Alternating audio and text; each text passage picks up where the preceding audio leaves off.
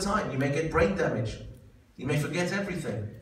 But this heart is protected. You will not hear of many incidents at all where someone's had a car crash and the heart is broken, or the heart is damaged, or the heart has got squashed.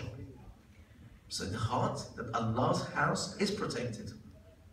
So this is in the physical sense. But in the spiritual sense, we came to this conclusion. When Imam Sadiq says that Inna lil qulub al mu'minin lil Hussein mahabbatan maknuna, this is a guarded mahabbat that Allah has placed in the hearts. Tonight I want to touch upon this subject a little bit more. Then we talked about the ayah that says that the Kaaba is hudan lil alameen. And we said that how can a house that is made of brick and mortar guide people?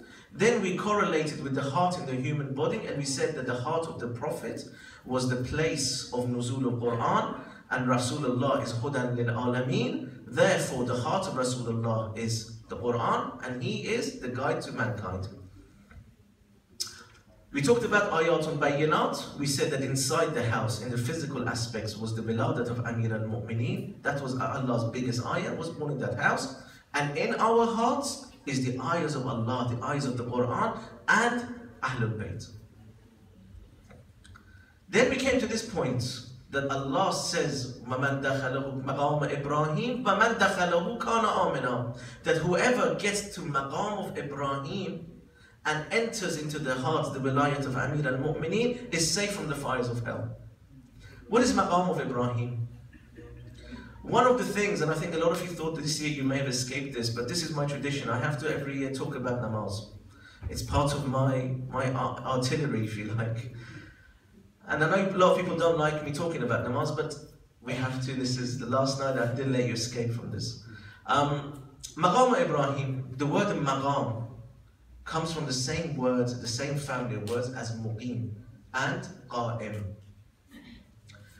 When we say maqam of Ibrahim, we have to look at what maqam is this. Rabba ja'alni, this is after he built the house.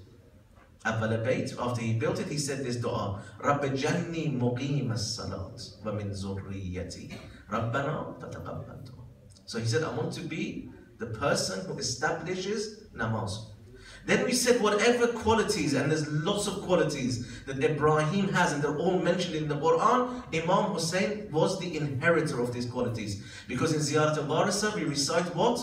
As-salamu alayka ya warisa Ibrahima Khalilullah. So therefore the maqam of Ibrahim is Imam Hussein. What else do we say about Imam Hussein? Ashhadu annaka qad aqamta as-salat. You are the one who established prayer. Quran says Ibrahim asked to be the one who established prayer. What does this mean? That means that at the point at Karbala, when Imam Hussein got there and he created, and they brought this war onto him, and he fought for the re-establishment of namaz.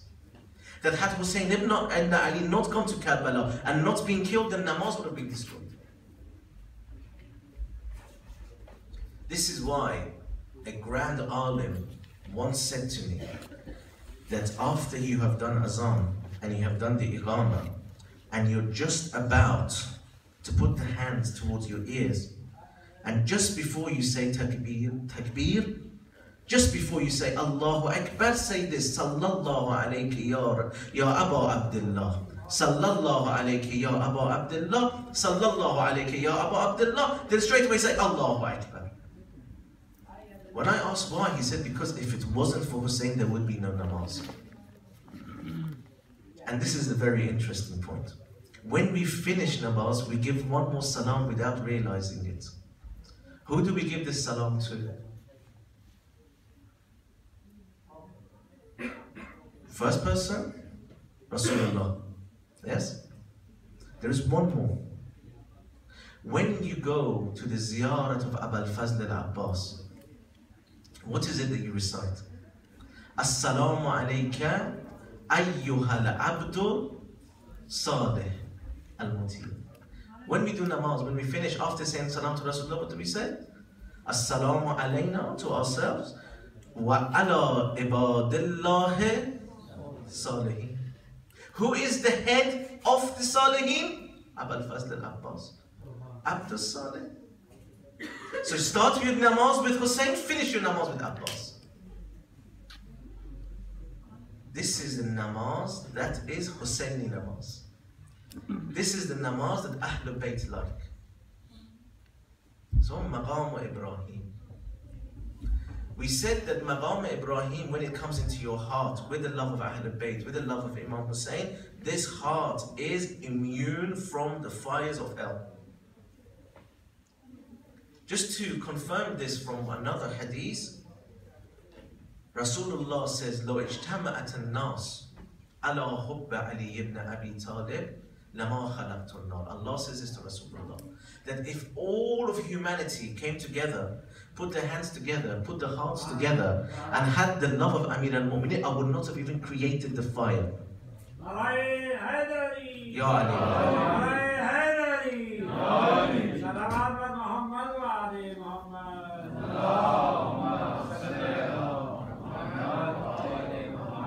The ayah in the Quran that confirms this is يَوْمَ لَا يَنْفَعُ مَالٌ وَلَا بَنُونَ إِلَّا مَنْ أَتَى اللَّهُ بِقَلْبٍ سَلِيمٍ. Qalb salim. What do we say in Ziyarat al-Barasa? Qalbi liqalbikum salim. Qalb salim. See, everything comes together. This is why I've said to you, whenever you hear a hadith, find the ayah Quran that matches with it, then you know this hadith is right. Then you look at the du'as, look at the ziyaras, look at what Ahlul Bayt do, you see that everything they have got is from the Quran. Last night, and I've had a few people already message me about this, that when I mentioned that the sins leave their mark on the heart, and again we correlated the heart with Hajar al-Aswad, which is the heart of the Kaaba. This black stone, like I said, was white. When it was sent down from heaven, it was white. Amir al-Mu'minin says, everybody who came and touched this stone and was a sinner, turned it black. Imam al-Sadiq says it's the same with the heart. The heart is white, it's pure, because it's the light of Allah. Allah is light. So therefore his house is going to be light. Therefore it's going to be white. Every time you sin, a black dot comes on there. So the same as that white stone turns black, your heart will turn black if you carry on sinning. And this is the amazing thing. Kaaba has been destroyed many times by people from outside. This Kaaba in your heart, only you can destroy it. Only you can destroy it. Because whatever you do, good or bad, will affect your heart. So you are in charge of this Kaaba. And we said last night that one of the biggest sins any human being can do is to upset or hurt or do anything to another mu'min. And we mentioned that the sins leave their mark. We mentioned about Imam al-Mujtaba's eldest son, that one, because of his maybe envy towards Imam al-Sajjad, it left the mark on him. He missed out on being one of the Shuhada'i Karbala. And this is why people always come up to him. One of the questions that regularly gets asked is this: why do we have so many problems in our lives? Why doesn't Allah give our answer to our du'as? Why not? And I say, look within your heart. That's where the problem is. Amir al-Mu'minin says, anytime you have difficulty in your life, do istighfar, do tawbah. Any difficulty. He doesn't mention what difficulty. He says, any difficulties you have, do istighfar, repent to Allah subhanahu wa ta'ala. My teacher says this. He says, first we should do istighfar for our ibadat. Just like Brother Shabir just said now, we have to apologize, we have to do istighfar. Although I just want to make one point to Brother Shabir here, and this is this, that from us, Ahlul Bayt have only asked for the very minimum, which is the tears. That's all they've asked from us. Anything you do on top is your love. Is the value of your love. You're showing your love if you express it more. But all they wanted from us was the tears. Like I said, when Imam Hussein was born, Bibi Park, her concern was this: who is going to cry for my Hussein? There was no other concern. Who is going to cry for my Hussein? When Imam Reza says to the son of Shabib, in kuntu baqiyan ala shay'in fa'abki lil Hussein. If you have any difficulties in your life, you feel like crying. And again, my brothers and sisters, there's no shame in crying. If you have any difficulties, even if you've got a headache and you feel like crying, Imam Reza says, remember Hussein and then cry. Why? Because you are making Hussein a partner in your life, a partner in your tears. Where do tears come from? It's a direct breaking of the heart. I'm not a doctor, but there is something in the heart, there's a valve. As soon as you feel like crying, it releases the tears. Yes? So it all goes back to this heart of yours. We said last night, you have to guard this heart from shaitan.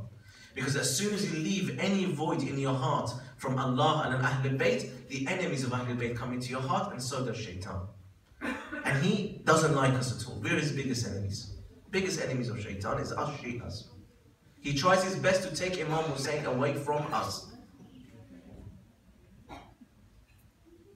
This is why one of the du'as that is being taught to us that we have to recite in the time of the Ghaibah of Imam al-Zaman is this dua. Ya Allahu, Ya Rahmanu, Ya Rahim, Ya Muqallib al-Qulub, Sabbit Qulubana ala Dinek. See, it all correlates and connects with each other. So my brothers and sisters, every other part of your body connects to this heart. Your eyes, your tongue. Now the tongue is the most difficult. The tongue is the most difficult. And you may say that we forgive, we ask Allah for forgiveness, but how can you recompense? And I'm just going to give you one very quick example as how the lie from your tongue can come out, and how do you recompense it by tawbah? You can't. A very famous British Prime Minister, I don't want to mention his name because I don't like mentioning these names on the minbar, because these names are najis, right? These names are najis. We mention them in the minbar, it makes the minbar dirty, it also dirties our heart. Which is why I also don't like mentioning the names of the enemies of Ahlul Bayt, because they are also najis. In fact, they are the biggest najasat in the world. The same way as you can't take najasat into Masjid al-Haram, any bodily fluids or anything like that can't go to Masjid al-Haram, you can't also enter najasat in this heart. Because this is Bayt of Allah. This is why I said to you, look at your value. You have got Masjid al-Haram and Kaaba in yourself. Yet how easily do we pollute this heart? But this British Prime Minister told one lie. What was that? A certain Iraqi president has weapons of mass destruction. Within 45 minutes he can use it. So what do? Let's invade him and get rid of him. One lie. And he has admitted to this. He said it was a lie. What does he do? Going to do tawbah? Oh Allah, forgive me. I said one lie. How many millions of people have been killed because of that one lie? How do you do tawbah for that? Amir al-Mu'mineen says, words in your tongue are like an arrow. Once it's been released, you can't get it back. So stop and think before you use this tongue. How do you do tawbah of that? You can't. There is no tawbah for that. Again, other parts, if you don't guard them, there is no tawbah from them. And one of the most, honestly, heartbreaking things we recite in the ziyarat of Imam Hussein is this one. فَلَعَنَ اللَّهُ أُمَّةً سَمَعَتْ بِذَلِكَ فَرَزِيَتْ بِهِ. May the curse of Allah be on those people who heard what happened. See, ears connected to them. They heard what happened to Hussein and they didn't do anything about it. They did not express any indifference towards this. Imam Ma'soom says, may the curse of God be in this. What does this mean? That means you are in the same maqam of the killers of Imam Hussein.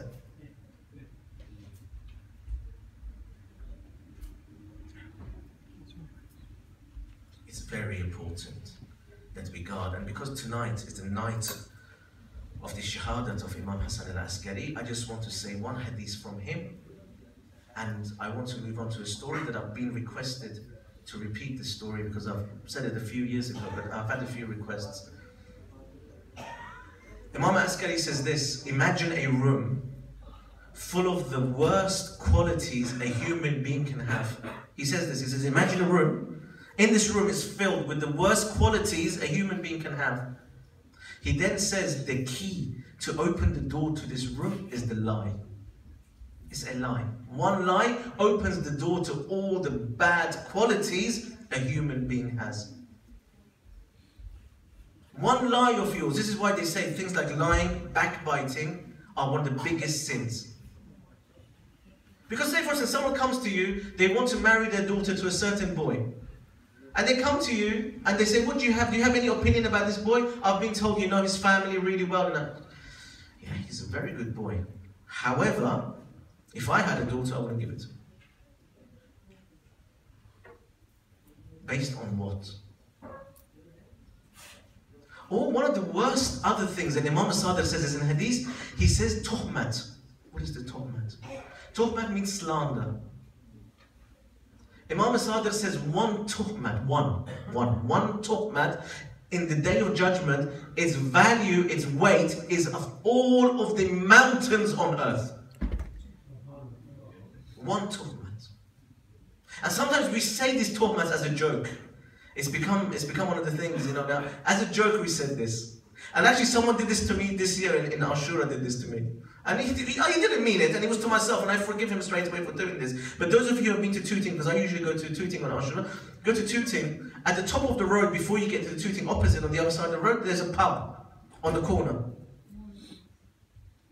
I had to go in there because I had to use the public facilities in there.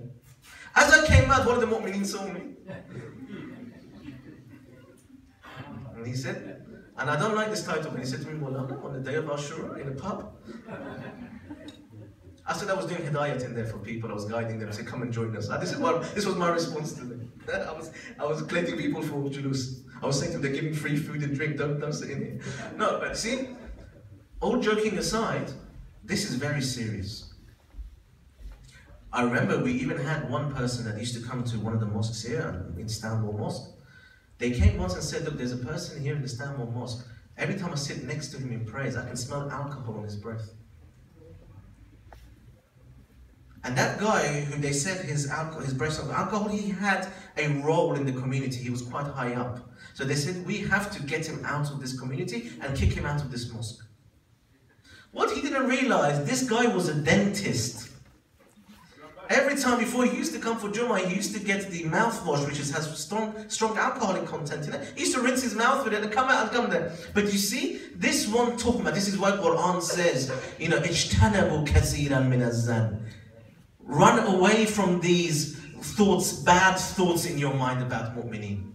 Because this is what I've said to you. Everybody that is sat here tonight is a mu'min. Wallah al-Azim is a mu'min. According to Amir al-Mu'mineen. Either Amir al-Mu'mineen is lying, or this hadith is a lie. So if you slander one another, you have slandered the mu'min. What does this mean? And I'm going to tell you exactly what this means. This means you have taken an axe, you have taken a bomb, you have taken a weapon, you have taken a grenade, and you have shot it directly at the house of Kaaba. That's what that means. You have taken an axe and you have destroyed the shrine of Imam Hussein. That is what that means. Imam Hussein says, my shrine is in your heart. Therefore, if you talk bad about a fellow mu'min, you have destroyed the shrine of Imam Hussein. This is the reality. That story I promised, and it's all related. There was a young lad in Iran, and he used to work as a carpet trader, the Persian rugs, very valuable items. And he started there with someone in the bazaar in Tehran, and he became an apprentice, and he worked his way up. When he reached about the age of 23, 24, his boss said to him, you have really done well. You are one of our best salesmen.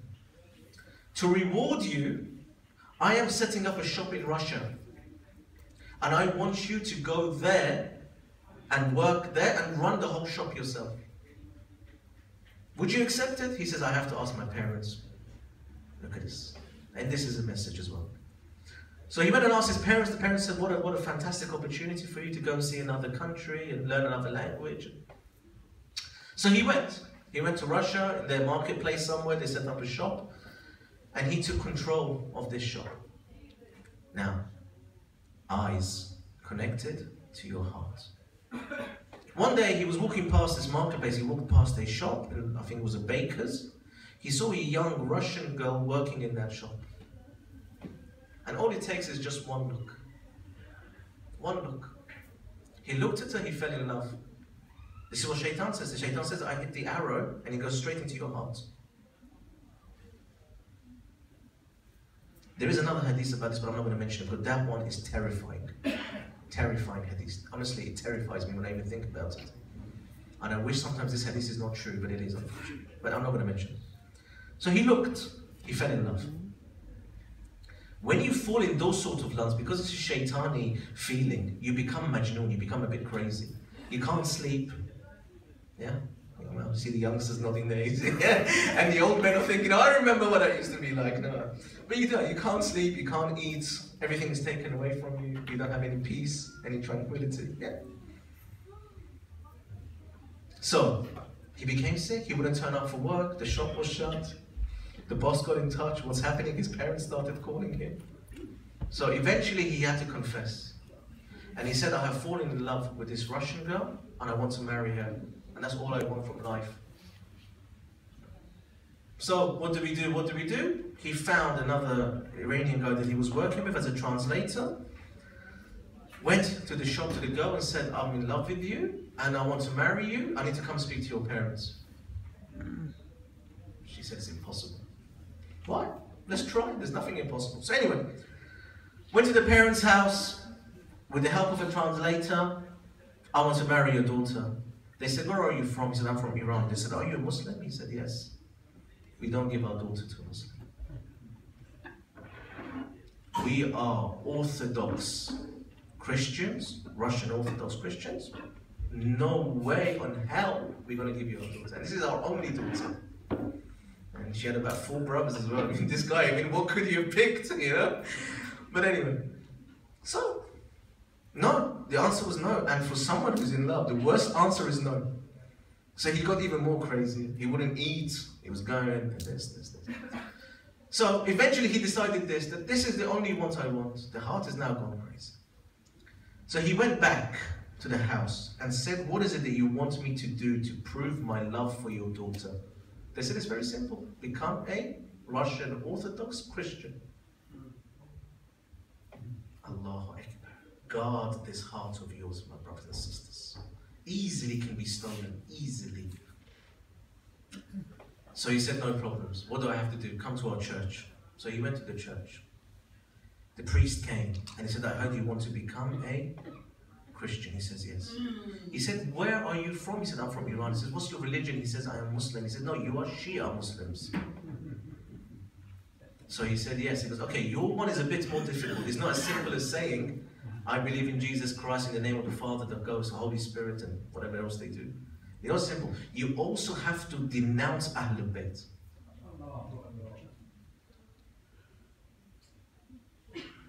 You see, our enemies know these things about us. He said, I have to hear you verbally denounce Ahlul Bayt. So say, following me after me. I do not believe in Rasulullah. He said, I do not believe in Rasul. I do not believe in Amir al-Mu'min. I do not believe in Amir. I do not believe in Fatima al-Zahra. I do not believe. I do not believe in Hassan. I do not believe in Hussein. He said, when I got to this name, I started to tremble a little bit. I got scared. But I said, I've come this way now. What the hell, let's go all the way. So he said, once I started naming these names one by one, until I got to Imam al-Zaman, he says, I could see that from my heart they were walking out. I could see all 14 walking out of my heart. But this love of Hussein is maknoona, it's guarded. He doesn't want to leave our hearts. He doesn't want to. He even did this to Shem. Right at the last moment when he brought the sword out. And I say put it here, but he didn't put it here, he put it here. He took his hand.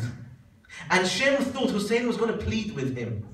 Oh, don't kill me, please don't kill me, spare my life. No, he said, Shem, come, I'll take you to heaven with me. I will take you to my father Ali. This is after he has killed Abbas, Akbar, Ali, and yet Imam Hussein doesn't want to let them go. This is your Mawla. So anyway, they got married. They started living together.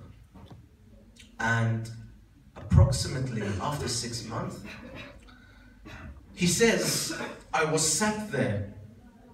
One morning, we got up for breakfast. And my wife walked into the kitchen. I was sat at the table. She looked at me and she said, you seem a bit strange today. What is wrong with you? He said, I don't know why, but ever since I've woken up this morning, there's a very strange feeling in my heart. I feel very heavy. I feel like I'm depressed. And she said, you know what? I'm exactly the same. Maybe we ate something last night. Maybe we drank something that has caused this feeling. So they started one by one ruling out what it could be. Did you have this medicine? No. Did you do this? Maybe it was so cold outside you went without a hat on. All these sort of things, one by one. Then they said, look, we can't figure it out. But the wife said, look, I have extreme pain in my heart. And he said, I'm exactly the same. It's like as if I want to start crying uncontrollably. I don't know what. So he said, do me one more favor. So they said, go and bring my diary. So they brought the diary, she opened it in front of him, he started going through the page. What date is it today? In the Gregorian calendar, what is it? He said, I don't know, it's the 23rd or whatever, March 19, whatever. So he opened the page. When he opened it, because it was a Farsi Iranian diary, he opened it to the page. The day that it was written next to it, Yom al-Ashura. Yom al-Ashura. He started to cry. He started hitting himself in the head and the face. She said, why are you crying? He said, I can't explain to you why I'm crying. She said, no, tell me. I won't leave you alone until you tell me why you're crying. He said, today is the day of Ashura. She said, what does that mean? He said, we have a Hussein. He went to Karbala. He took his wife and his children and his aunt and his sister. They all went to Karbala. There they were thirsty and 30,000 people came, they killed him. He started reciting the Masa'ib of Hussein for this Christian wife of his. She started to cry uncontrollably. So she said, after hearing this, I want you to do a favor for me. What's that? She said, I want to become a lover of this Hussein. I want to become a Muslim. So he said, what do we do? He said, when my family find out, if my brothers find out, they will kill me. So he said, okay, we'll keep it hidden then. So we denounce Christianity. Let's go back to Hussein. Mahabbat al-Maknoona. This Mahabbat is guarded. So they became Muslim, just amongst themselves. Another 6 months went past. This girl that he'd fallen in love with, and he said, one of the reasons I fell in love with, she had very beautiful eyes.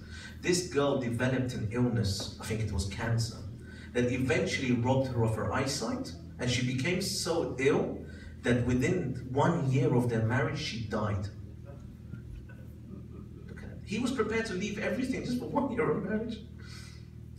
She died, but before she died, she said to her husband, I am not getting better, it's a terminal illness. However, I have one request from you, and I want you to carry this out for me. He said, what is it? He goes, when I die, I want to be buried at Karbala. Allahu Akbar. This guy's difficulties have now become 1 million. First of all, how is he going to tell the family that this girl that's died wants to be buried at Karbala? They don't even know they're Muslims. He's in a foreign land. What can he do? So he said she died, she passed away. They took her to the church, they did their traditions. And in the Russian Orthodox tradition, they bury your possessions with you in the grave. So they brought all her gold, all her jewelry, and they buried it with her in the grave. So he thought to himself, what I'm going to do is let them bury her. What happens at night time, I'm going to come to the grave, I will dig it out myself, I will take her body out, I will take all her gold and all her jewelry with me as well, and I will put it on the back of a car and we'll drive to Karbala.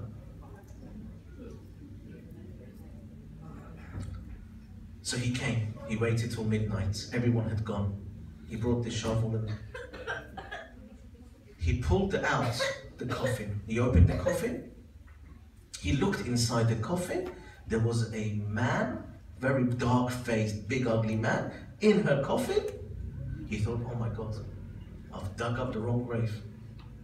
Then he looked, all her jewels and all her possessions were in the same coffin. So he goes, no, this is the right thing. What have I done? You know, he's too scared. It's scary, isn't it? Midnight, you go to the graveyard, you open it up, and you expect your wife to be in there, but there's a big, scary looking man in there instead. So he got scared. So he collected all her jewels, all her gold, all her possessions, put it in a bag, and he got into his car and he drove straight to Iran.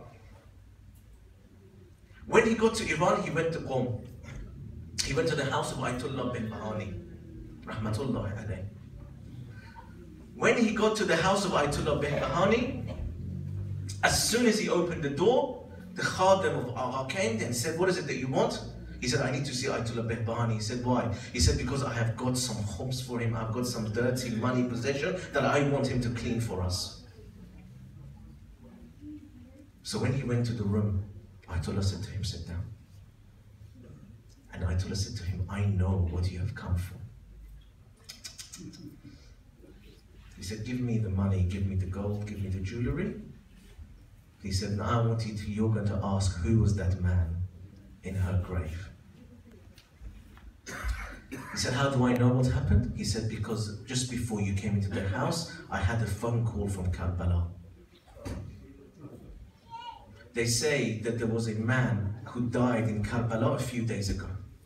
This man was a money shark. He was a money lender, loan shark, yes? He used to go around taking money from people, charging interest, making their lives a misery, which is again one of the biggest sins there is in Islam. But because he had bought a plot at Karbala and had been asked to be buried there, they had buried them. But when the people at Karbala found out that this dirty, najis person has been buried in the shrine of Imam Hussein, they started demonstrating. They went to the house of one of the Maraja Tabligh in Karbala and said, we want this body out of the shrine of Imam Hussein. We don't care. If you have to open up the grave. They said they went to the shrine of Imam Hussein. They opened up the grave. They looked down. There was a young Russian girl buried in that grave.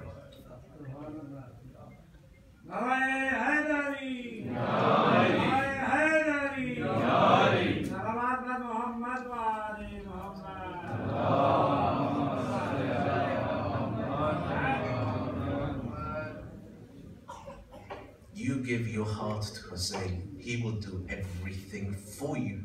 Everything for you. If he does that with Shem, how is he going to leave us on the day of judgment? Again, one of my traditions is, every year I have to say this, it's about the ziyarat of Imam Hussein. I always, every year, give you one hadith about the ziyarat of Imam Hussein. And on this last hadith, I will finish up, inshallah.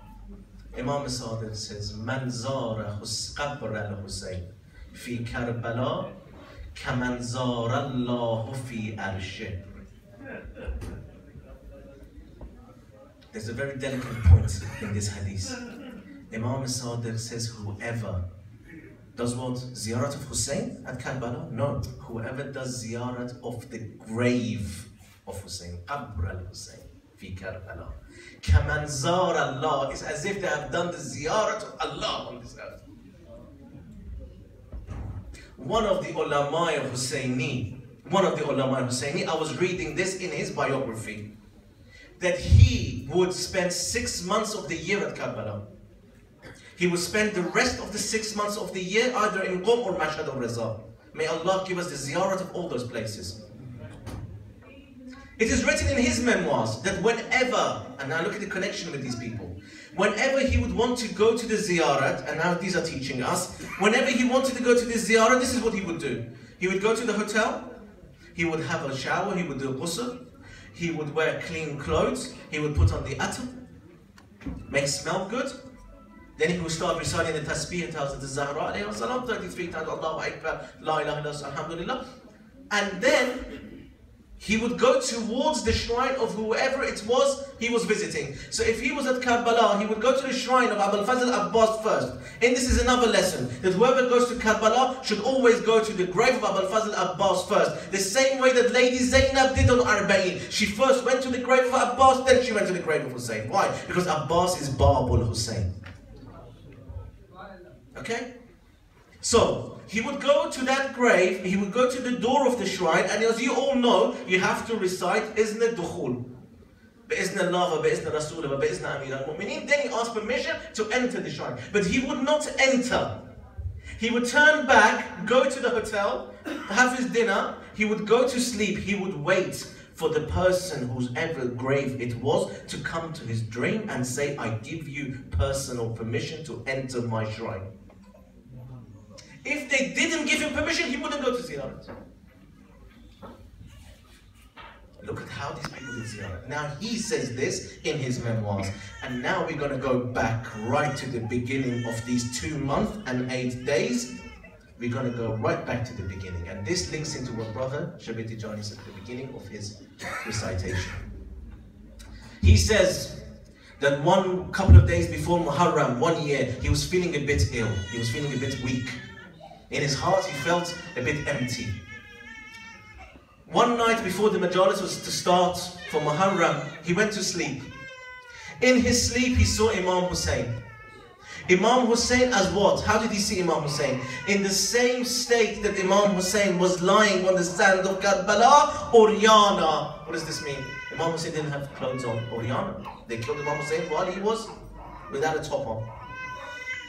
So he looked at the body of Imam Hussein and he said to Imam Hussein, you are covered in cuts, in wounds. Till now, you still haven't healed? So he said, O Alim, get up, tomorrow is the 1st of Muharram. Go and tell all the Shi'ayan to cry for me. What will happen when we cry for Ya Hussein? Your tears will heal my wounds. So he did. He got up, he went, told his people in his majlis, this is what I saw last night. So they all started to cry for him, as you would do. 10th of Muharram went by, Shama Qariba went by, he saw Imam Hussein in his sleep again, in the same state, but this time, Alhamdulillah, the body had healed. So he said to Imam Hussein, Alhamdulillah, I see your body is healed. He said, yes, you mu'mineen, really this year, you cried really well for me. Your tears healed my body. Then he said, Mawla, however, there is still 2 wounds on your body. One was on his chest, it was still bleeding, and there was one on his back. And he said, Mawla, didn't we do enough for you? I apologize if we haven't cried enough for you. He said, no, these 2 wounds will not be healed until the day of judgment. Why, Mawla? Why? Because every wound on my body represents one of the Shuhada Karbala. This wound on my back is the death of Abbas. This wound will never be healed until the day of judgment. What is this wound on your chest, Hussein? This wound is the death of Akbar. It is on my heart. This will never be healed. Allahu Akbar. Why am I going to Ali and Al-Akbar tonight? Why? Because tonight is the last night of crying.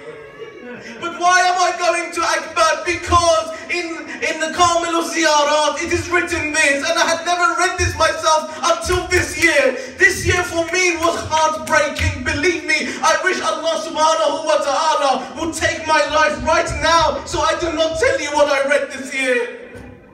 In Komail Ziyarat, it says this, that when Shem came to cut off the head of Imam Hussein, like I said to you a few nights ago, was very weak. When he got closer, he saw that Hussein ibn Ali was crying. He started doing taunting of Imam Hussein. He said, oh Hussein, you are the son of Haydar Karrar. You are the son of Ali ibn Abi Talib. You are crying like a woman? He went closer, he heard Hussein saying something under his breath. He said, what is Hussein? Maybe he's pleading with me. He got closer, he heard Imam Hussein say, Waladi Ali, Waladi Ali. What does this mean? That means Imam Hussein, into the last moment, he was still crying for Ali and Al-Akbar. Like I said last night, Ali ibn al-Akbar was the first shaheed from Bani Hashim. He had got killed around 1 o'clock in the afternoon. Yet at 6 o'clock in the evening, Hussein is still crying for Ali. Allahu Akbar. I had never understood in my life how they killed Ali ibn al-Akbar. I have never understood this. This has always been a problem for me until this year. Alhamdulillah, I found out why. But now I wish I can't live. Now I understand why Imam Hussein said at the body of Ali, Waladi ala dunya ba'dika al-afa. Oh Ali, after your death, this whole world is worthless for me. Why did Hussein say this? How did they kill Ali and Al-Akbar? Allahu Akbar. First of all, when Ali and Al-Akbar got on his horse to go to the battlefield, this is written that this didn't happen for any of the other shuhada. All of the women rushed out of the tents. They surrounded Ali and Al-Akbar. One is holding on to the stirrup of the horse. One is holding on to the saddle. One is holding the legs of the horse. One is holding on to the dress of Ali. One is holding on to his sword. Everyone is pleading with him. Then they all started saying this to him, Akbar, where are you going? He said, I have to go. They said, Akbar, don't go. Come and take us back to Medina yourself. He said, no, I have to go. Then they say this? Oh Akbar, irham ghurbatana. Oh Akbar, have mercy on our loneliness. Why did they say our loneliness while Imam Hussein was alive, while Abul Fadl Abbas was alive? Why did these women say our loneliness? Have mercy on our loneliness. Allahu Akbar. Imam Hussein had to intervene here. He said to him, let Akbar go. He belongs to Allah subhanahu wa ta'ala. Let him go. So he went. Hazrat Sakina Kubra says, I was looking at my father the whole time that Akbar went. His eyes were rolling in his sockets, just like someone who's about to give life. His breathing had become very heavy. I became fearful for my father's life. I thought he's going to die now. Imam Hussein was sat on his horse watching what these people were doing to Akbar. Every time an arrow would come, Imam would use the power of Imamah. He would divert that arrow with his eyes. This is why Ali and Akbar made this excuse. And he came back to the tent. He came back to his tent for a couple of reasons. One, he knows that making your father happy is an act of ibadah. Secondly, he knows that the ziyarat of Hussein is afzal. Thirdly, he came back to his father and very quietly he said in the ear of his father, Ya Abate, al-atashu qad qatalani. Oh father, the thirst is killing me. Please let me go. What does that mean? Take your eyes off me. Let them do what they want to do with me. Allahu Akbar. Allahu Akbar, it is written in Komail Reza Ziyarat that when he went back into the battlefield, whether it was Harmala, whoever it was, I don't know, he struck an arrow. Munqazatul Riz, what does this mean? That means the arrow, look at me, what does this mean? The arrow went between the ear and the throat. It went in through here and it went into his bones. He tried his best to take this arrow out. The blood is pouring. He tried to take it out, but he couldn't take the arrow out, so he fell on top of the horse. When he fell on top of the horse, his helmet fell off. When his helmet fell off, they started striking him in his head. They started striking him in his head. Blood went everywhere. He could now not see anything. Allahu Akbar. So he kicked the horse. What does this mean? Take me back to my father Hussein. Take me back to my father Hussein. Allahu Akbar. Just how like the lady surrounded him, his enemy surrounded his horse. They did not let it go. Instead they took it back into the battlefield. Allahu Akbar. Imam Hussein was watching this from the mount. He was watching what was happening. Just like you see people doing matam, doing this. He saw the swords going up and coming down. Spears going up and coming down. Allahu Akbar. I never understood why they use this narration for this. They say, وَقَتَعْتُمُوهُمْ بِسُيُوفٍ إِرْبًا إِرْبًا. What does this mean? I have never understood this. They killed him with the sword. They cut him into pieces with the sword. 40 by 40. What does this mean? I asked an alim, what does 40 by 40 mean? He says, have you ever been to a butcher's? When they want to chop up a piece of meat, have you seen how the butcher does it? He gets the meat cleaver out. He starts putting his hand up like this to cut up the meat. This is irban irba. I said, no, this still does not satisfy me. What does irban irba mean? He goes, the only way I can translate this for you is this. He went and he got the tasbih out of his pocket. He held it like this, then he ripped it. All the pieces of the tasbih fell on the floor. Then he said, is this irban irba? I said, no, I'm still not satisfied. So he took a mirror off the wall and he smashed it onto the ground. You see how the pieces of the glass have scattered? This is irban irba. This is what they did to the body of Akbar. They cut him into so many pieces, which is why when Imam Hussein came to his body, he had to take all the bodies back to the tent, but he couldn't pick up all the pieces. This is why he shouted out, Ya Futyana Bani Hashim, all the youth of Bani Hashim, come and take Akbar back to the tent. Allahu Akbar. Hazrat Zainab says this about Imam Hussein at the body of Akbar. She said Imam Hussein was not crying at the body of Akbar, but he was Sarkhat al-Hussein ala jasadeh. Imam Hussein was screaming at the body of Akbar. Allahu Akbar. They say to us, why do you cry in such a way? Why do you shout for Imam Hussein? Why do you scream for Imam Hussein? Imam Sadiq says, every time I see you mu'mineen screaming for Hussein, shouting for Hussein, do you know what Imam Sadiq used to do? He used to go into sajda. He used to go into sajda and he used to do this dua. Allahumma irham. Allahumma irham tilka allati sarkhat lana. Oh Allah, have mercy on those people who scream for us in our masajid.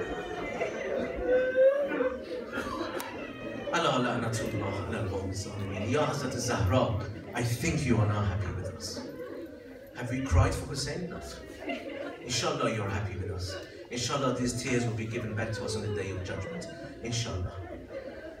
السلام علينا وعلى عباد الله الصالحين. اللهم عجل لوليك الفرج، عجل لوليك الفرج، عجل لوليك الفرج والعافية والنصر، وجعلنا من أعوانه وأنصاره وشيعته وخادميه.